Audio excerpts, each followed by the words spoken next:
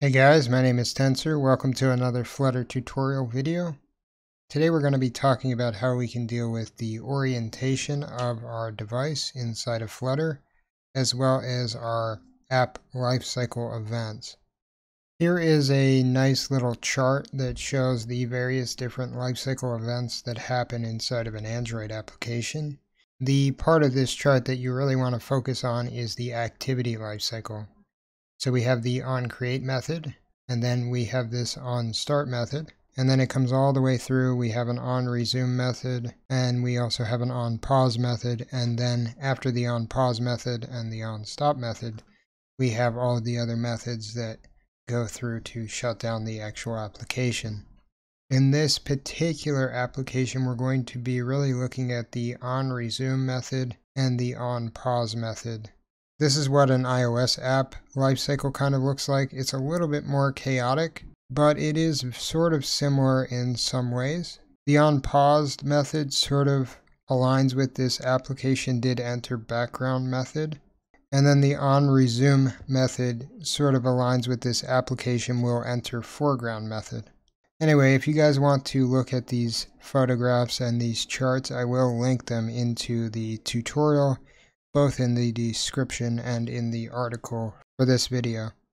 Alright, so we're going to be building out a very basic application in this tutorial.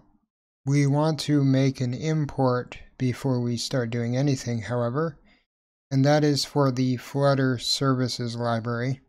The Flutter Services library essentially just exposes some of the more bare metal operations to the Flutter layer. So in other words, it exposes these services. We can access an object called System Chrome, and then we can access various different methods on this object to set up some of the more background settings of our application. The one that we want to worry about right now is this one, which is called Set Preferred Orientations. In here we can set up a list of the app orientations that we want our application to be able to handle. So in here I can add in various different device orientation states. I'm going to add in two. One of them for landscape left, meaning if the user is holding the phone upright and they rotate the phone to the left, then you will have it then in landscape left mode. Device orientation portrait up is what happens when the user holds the phone upright. If I didn't want landscape mode, for instance, I could come in here and just completely remove this, and it would make it so that this application would not rotate when the user rotates their device. So I've already got some boilerplate in here. I've got our root widget, which is just a stateless widget that returns a material app, and then we're pointing towards a stateful widget. Down inside of this stateful widget, we can create a scaffold with an app bar, and then for the body of the scaffold, if we want to deal with the actual orientation, we can use a widget called an orientation builder. This orientation builder has a callback function called a builder. This is similar to the list view builder or the grid view builder, and this builder takes in the build context and then the orientation. In here I'll create a center with a container, and then what I'll do is I'll take and I'll put in a ternary operation that checks to see what our orientation is and then changes the color of our container based on the orientation of the device.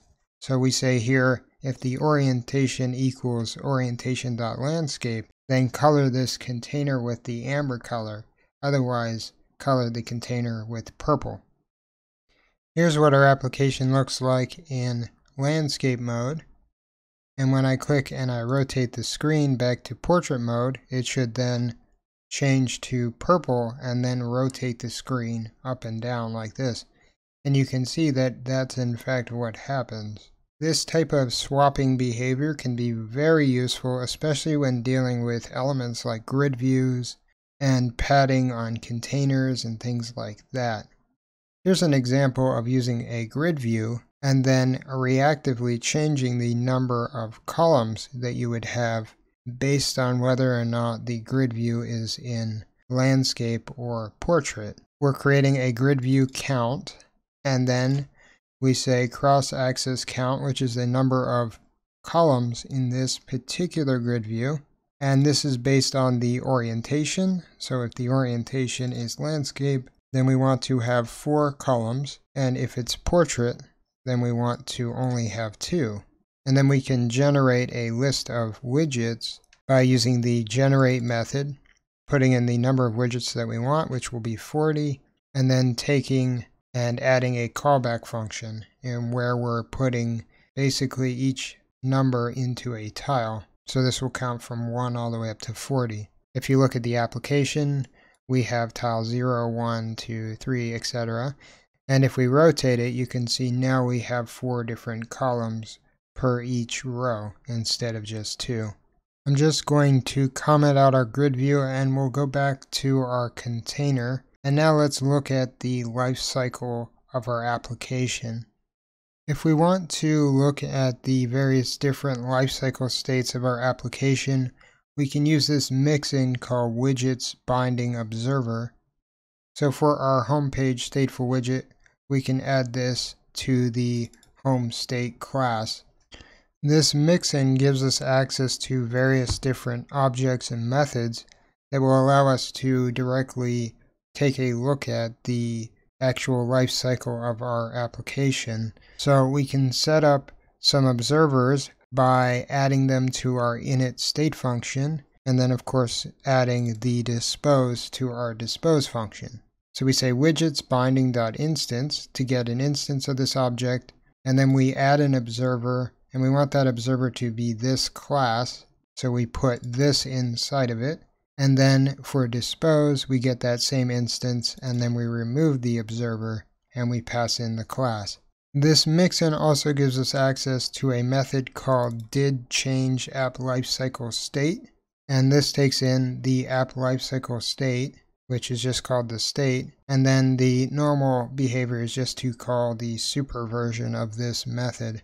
For this application, what I'm going to do is create a global applifecycle state variable called applifecycle state, and then inside of this method, I'll take and I'll call setState and push the state that's being passed into here into the applifecycle state variable. Now we can add a text child to our container that just says applifecycle state, and then we use string interpolation to put our applifecycle state inside of it. Here I'll comment out the orientation stuff so that we don't have this color overflowing on our text. And then when I build up the application, you can see that the applifecycle state will start out as null. If I click this button here and then I reopen the application, you can see we actually get applifecycle state.resumed. Because what happened is the application was put into the background, and then when we reopened it, it was set to the onResumed method.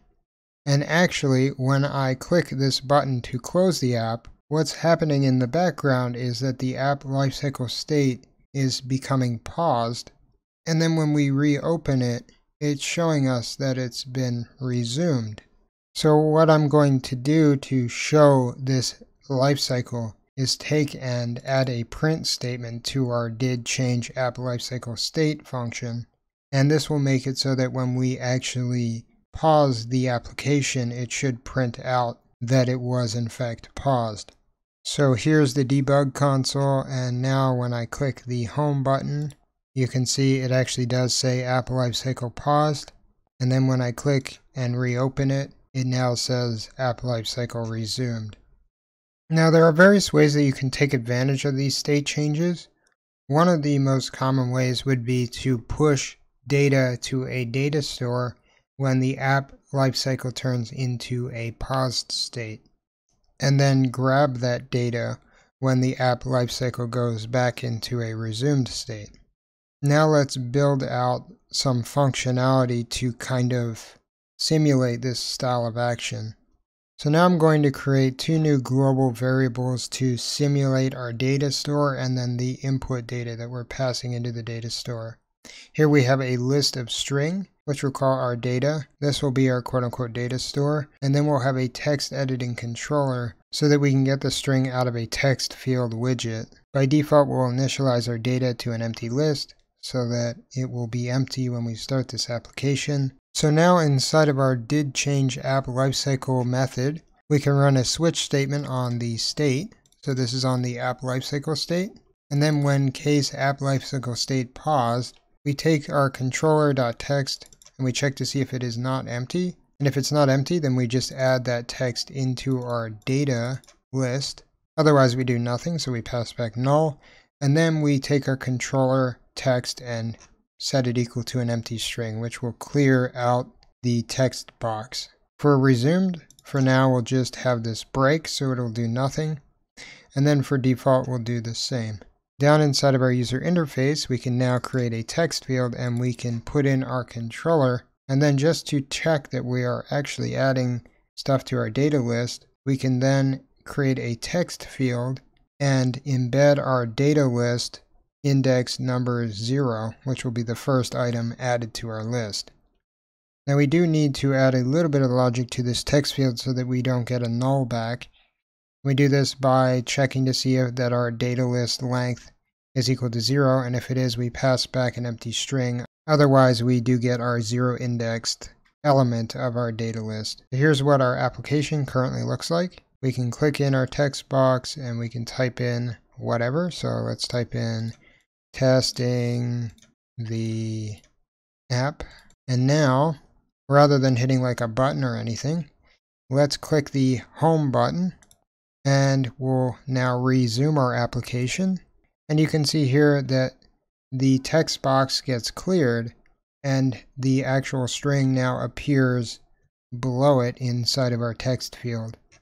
So essentially what happened here is as soon as this state was hit, our data was pushed into our list, which held on to the data, and then it was pushed into our text widget. When we resumed the application, the state then updated the user interface, which showed us that the text box was now empty and that our data was then pushed into our text field. Now, if we actually want to get the data out of our string on resume, we need to create another global variable called getData. And now down in our switch statement where we have this lifecycle state.resumed case, we can call setState, and we can pass our data index 0 into getData, and then we can set our data list to empty.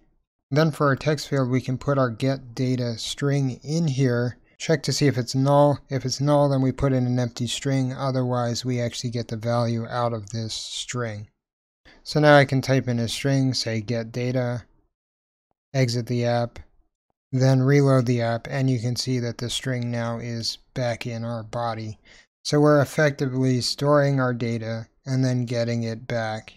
And of course, this would be much more useful if you're using something like Firebase, or if you were using the shared preferences library to cache the data.